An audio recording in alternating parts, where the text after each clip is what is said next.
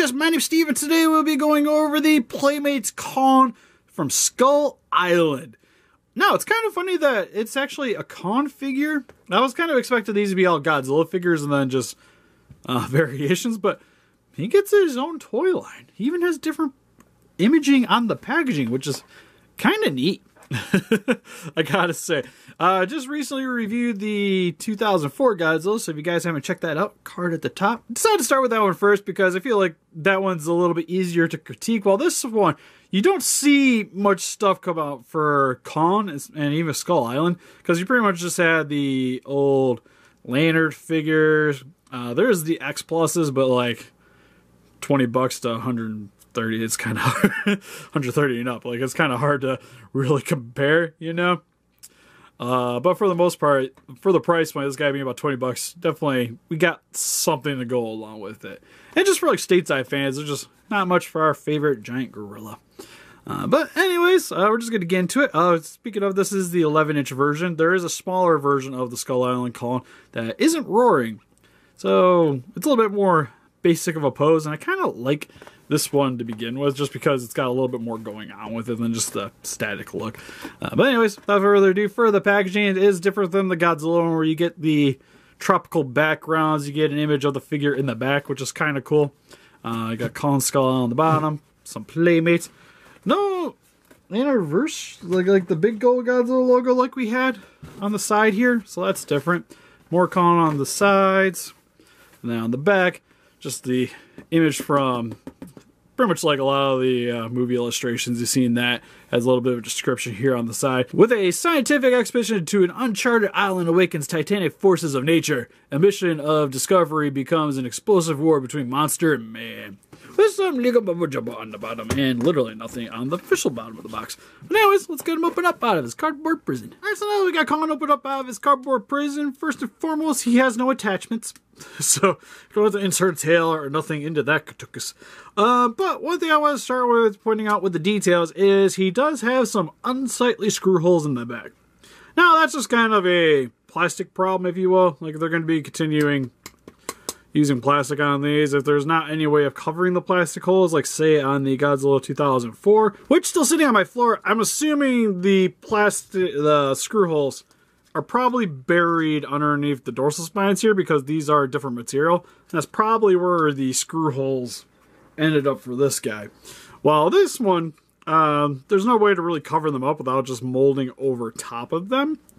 So it's going to have like the same problems that we've been seeing with like the Jack specific Godzilla figures and stuff like that. So it's just one thing I want to point out. But for the most part, like if you're going to be buying this for display purposes, you're going to be having it from the front anyways. So is it a big deal? Probably not. If they make a skull crawler, I could see that being worse though. I hope they make a skull crawler though. That'd be kind of dope. Probably not in this scale though. Like if I would imagine if they make one, they probably make one for a smaller one. Would be cool though. Would be cool. Just saying. But like I said, I don't think that was in any of the leaked stuff we've seen. Looking through the SKUs, anyways, the only con stuff they were mentioning was mainly for Skull Island and the 33. But anyways, for the head sculpt, looks pretty nice.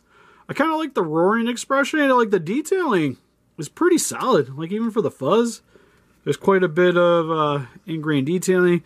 Face looks pretty good. Eyes are a blood red color with some black for the pupils. Teeth are done in a fleshy color with some red on the inside for the tongues and on the roof of the mouth. This is something we didn't see on the Godzilla. Now, is the paint job very movie accurate? That's debatable. And by debatable, I mean no. But it's still a pretty cool looking con. You even get the ears on the side here. A little bit of black. Moving down the chest area, you get this slash on the front of him to show off some of the damage he's gotten. Only one slash though, which I thought he had like some damage on his arms and stuff, so that might have been kind of cool to convey.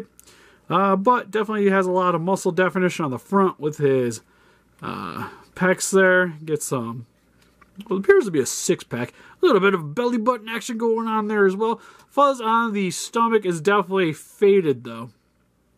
For the most part, for the plastic sections, the detailing is not quite as crisp as it could be, which is odd because like the arms are plastic, but like for the most part, like, the detailing holds up pretty well, like, especially when compared to the side of the head.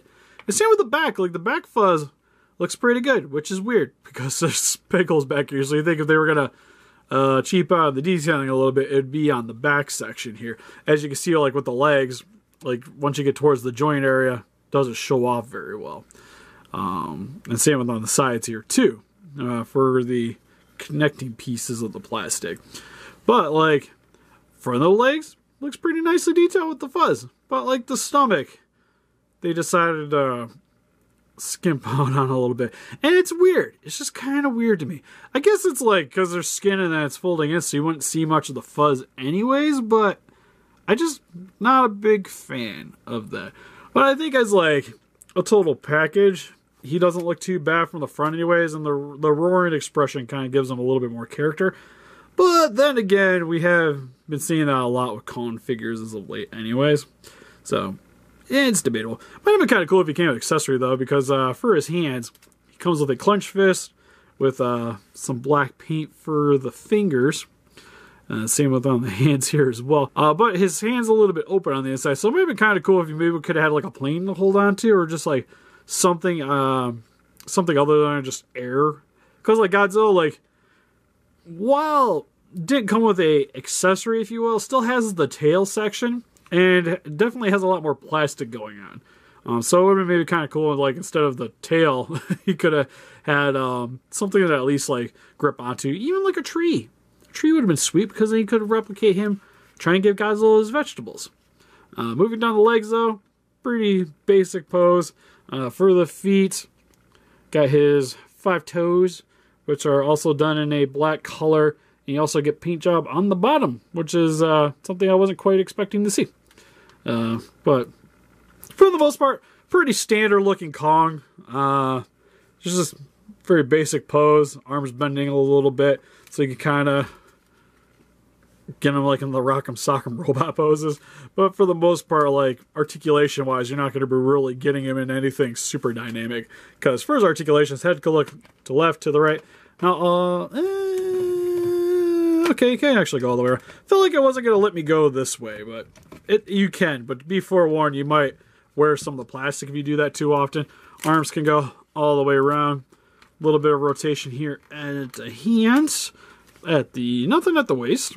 And then legs can go forward and back, pretty much all the way around. And at the feet, can rotate side to side as well. And for quick comparisons, I'll be using these for both of the Playmates videos, but here we have the 11-inch Kong and Godzilla together, and looks pretty solid. Like, I kind of like this actually as a pair. You think they would have made the 2014 to go with him, but it was whatever. Hey, here's some stateside Kong figures with the Leonard Kong and the McFarlane Monster Classics King Kong. Hey, here's some articulated Kong figures with the Mezco Kong and the SH Monster Arts King Kong. Hey, here's some Trendmaster Godzilla 1998 figures with the Nuclear Strike-Zilla and the Living Zilla. Hey, here's next to some NECA figures with the 1962 Godzilla and the Pacific Rim Leatherback. So overall, for the Playmates Skull Island Kong, this thing's pretty decent. The detailing, hit and miss. It's not quite accurate for the Skull Island Kong, but for the most part, it still conveys the monster on your shelf. If you're buying this for collecting purposes, it's probably one of the better stateside ones we've gotten lately, and pretty much for any of the Skull Island stuff, because you only really have the giant Kong, which is cool, but it's giant. And it does take up a lot of shelf space. While this one doesn't command as much of the space as some of the other figures, it is only like $5 cheaper than that Kong was though originally. So it's a tough one. Like, if you definitely like larger figures, go with the Leonard. But for the most part, I think this one does okay. And for what I've seen, I like this version better than the small one. But we'll have to wait and see once we're able to acquire that one to really compare them. But for the most part, if you don't really need a Kong in your collection, this is an easy pass. If you're looking just for a really good Kong, I definitely would recommend either the Mezco, is a pretty inexpensive one to get. Well, inexpensive as in like it's 40-ish bucks. Or even the old McFarlane one, especially if you like the original Kong film. Well, this one's more definitely geared towards kids, especially if it's durability. Like, if your kids really like Skull Island, this is probably the best one to get for them. And to be honest, it works better with the Leonard figures, I think, more so than the big one. Not quite as good. Like the smallest one probably is the best one for the lanterns for play purposes. But this one's still a pretty solid bet. But what do you guys think? If you guys picked up this figure, what's your favorite Playmate so far? Of course, comment, go, just more thing. Please let us know in the comments. We also have a Patreon, Instagram, Pinterest, and Facebook. You guys like to keep up to date with the channel and donate. Would greatly appreciate it. And help us defeat those kaijus by hitting the like button, subscribe, and come range today. And we'll see you guys in the next video. Bye-bye.